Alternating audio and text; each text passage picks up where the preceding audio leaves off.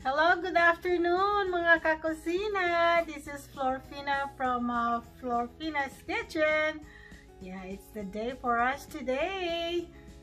Anong ibig sabihin yan? Magluluto na naman tayo dahil nasa kusina na naman tayo ulit.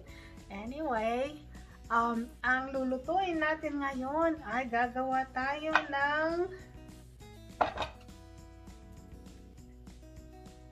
sweet and crispy beef. Ayan. Sweet and crispy. Ayan. Or crunchy. Ito ang mga ingredients natin. Ang mga kailangan natin.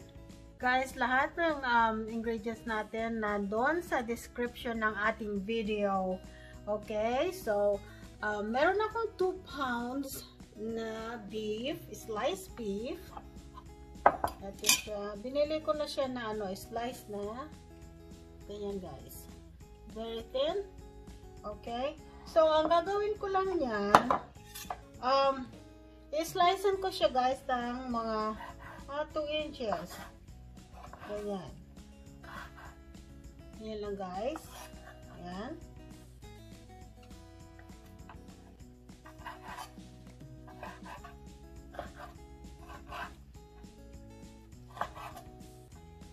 Mga bite size. Okay guys, na-slice ko na yung iba. So, okay. So, ang gagawin natin guys ngayon is ito yung beef natin. Okay guys, ayan na yung beef natin. Ngayon, paghalo-haloin na lang natin yung mga ingredients natin kasi ilalagay natin dito sa beef natin. Yan ang pinaka-marinate natin. Okay guys, so meron tayong salt dito. 1 teaspoon. At saka soy sauce. Ito yung sesame oil. 1/2 teaspoon. Gawin natin spicy. This is optional kung ayaw naman yung maanghang. Tapos ito ang oyster soy sauce. Ayan na natin dyan. Paminta. 1/2 teaspoon. Tapos meron tayong 3 na grind na bawang. Yan. At saka grind din siya guys na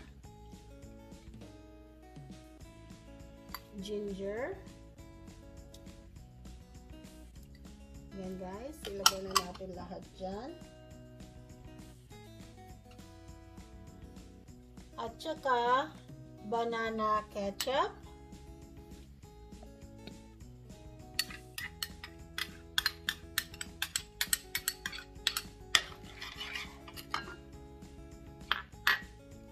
Alright, ito guys, paghalo-haloin na natin. Ayan. Tapos, ito ang ilagay natin sa beef natin.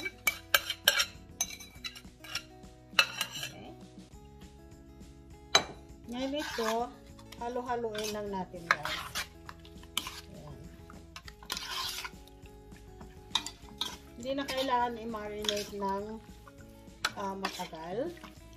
Kasi i-coat pa natin ito sa cornstarch.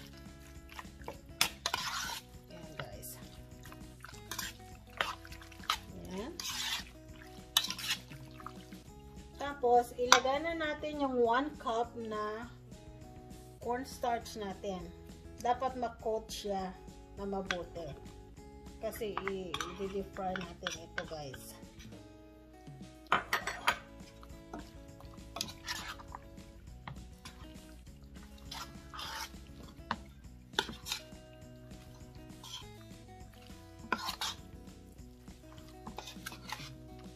Ayan.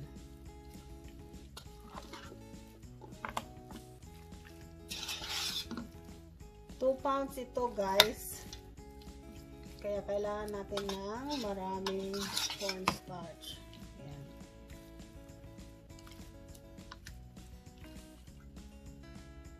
Okay guys, ito na yung beef natin.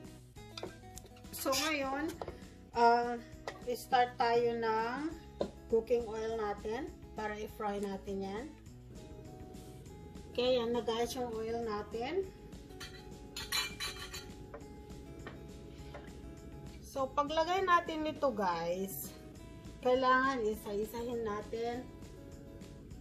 Kasi pag nilagay yung bigla at saka marami, magiging ano yan, hindi crispy. Yan.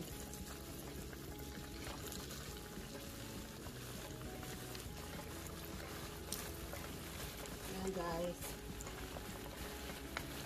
Dagan pa natin. Okay.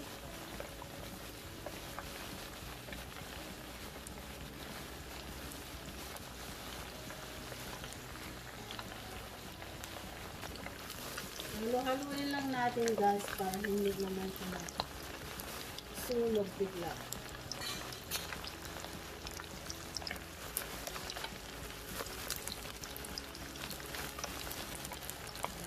Maging brown na siya.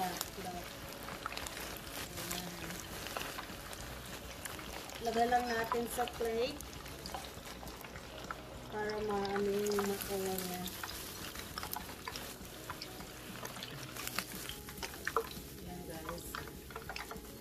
Okay, maglagay pa tayo ng ibang batch.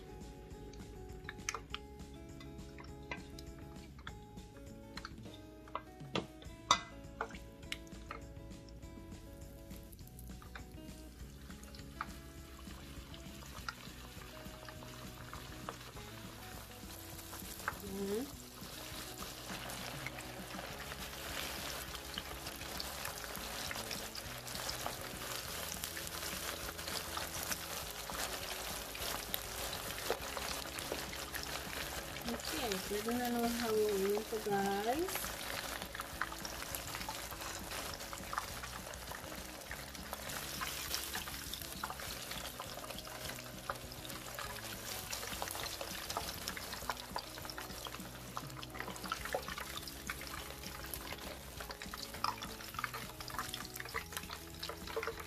Alright. Okay guys, luto na ito. So, tanggalin na natin sa oil. Ito na guys, yung ibang naluto natin. Yan.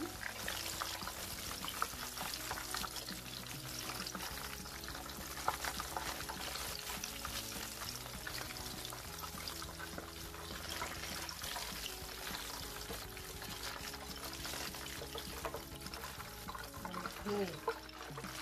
Alright. So, tanggalan natin to guys ng oil. The same frying pan itong gagamitin natin. Alright guys, start na natin ito. Yung sibuyas natin.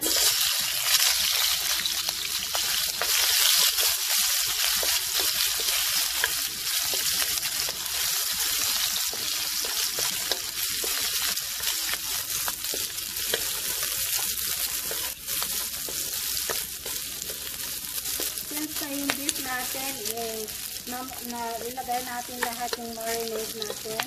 So, hindi na kailangan na lagyan ulit natin ito ng seasoning. Okay. Lutuin lang natin ng konti pa yung sibuyas natin. Hanggang maging translucent ang kulay. Ayan. Ilagay na natin ngayon yung bell pepper natin. Ayan.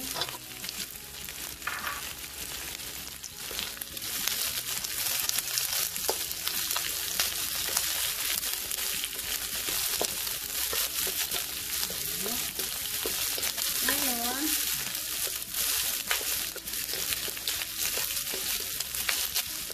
lagyan natin siya ng 2 tablespoon of water.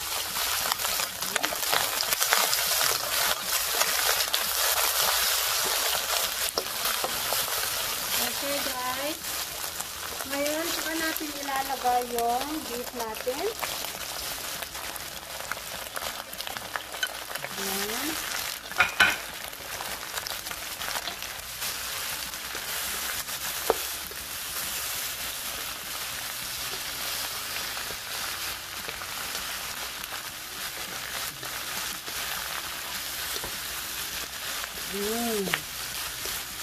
That looks good.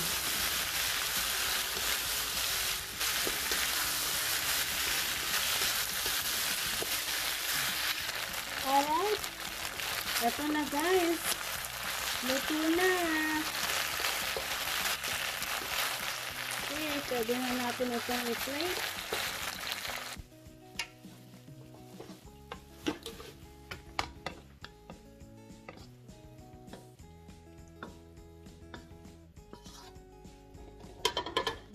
Guys. Okay, guys. There you go. Yan.